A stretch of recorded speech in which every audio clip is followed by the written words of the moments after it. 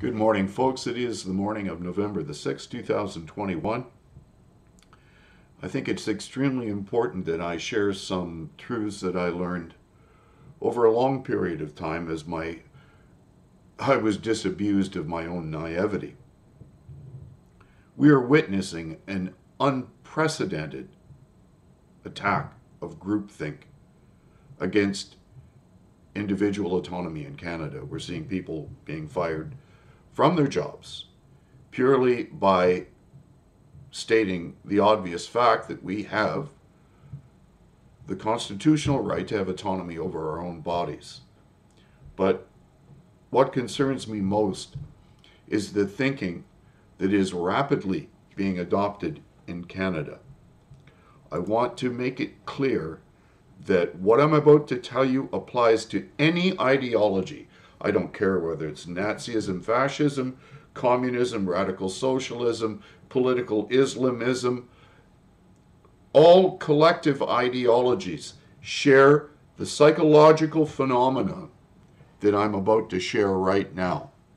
So I wrote the following this morning. When a person who is unfamiliar with the grip that groupthink can have on people encounters this phenomenon, the behavior of those under its influence will appear to him or her to be an impenetrable mystery. Yet if this person is reasonably self-aware, encountering this psychological oddity will lead him or her to try to understand what it is they are experiencing.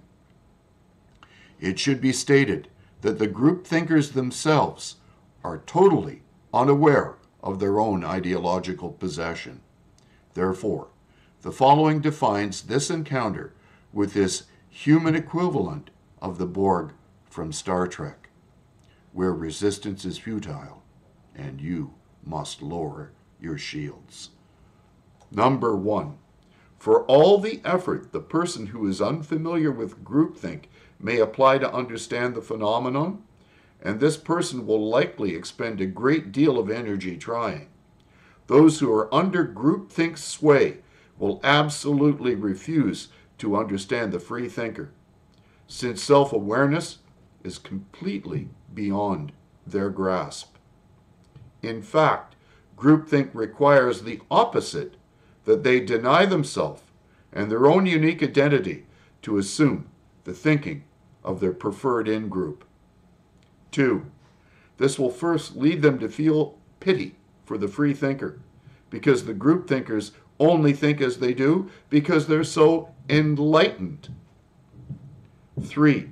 They will attempt to persuade the free thinker to negate themselves to join them in the collective acceptance of the wisdom of the in-group.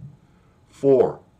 As the free thinker resists, individuals in the group will become adamant about the righteousness and justice of their thinking, which leads to vitriol being directed toward the free thinker's obstinance.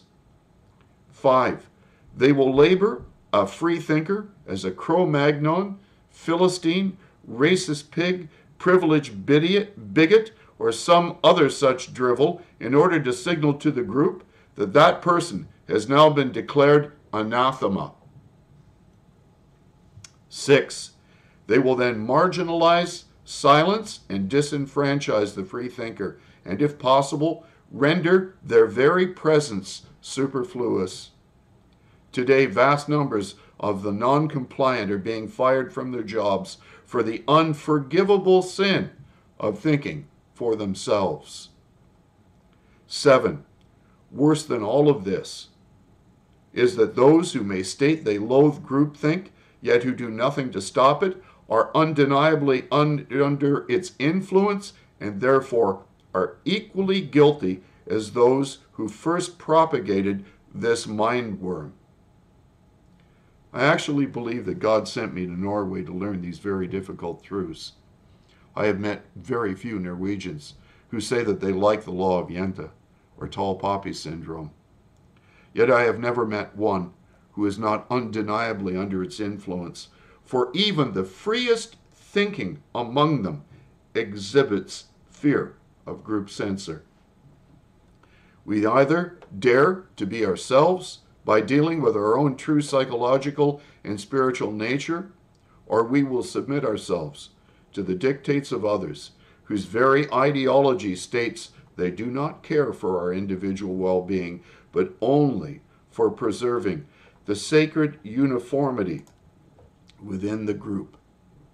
And now, with all the censorship that we see, and Trudeau is stating point blank that free speech is not without its limits, and with the government's demands that all should receive a mRNA protocol that it is now known to have serious side effects, albeit as rare as they are, it still has them.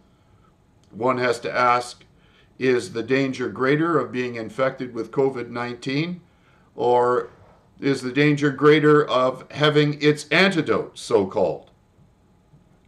And then the other question, of course, that is never asked by these people is, how on earth did it come about? And why is Pfizer in the very laboratory which is the source of the pathogen? These are all things to think and pray about.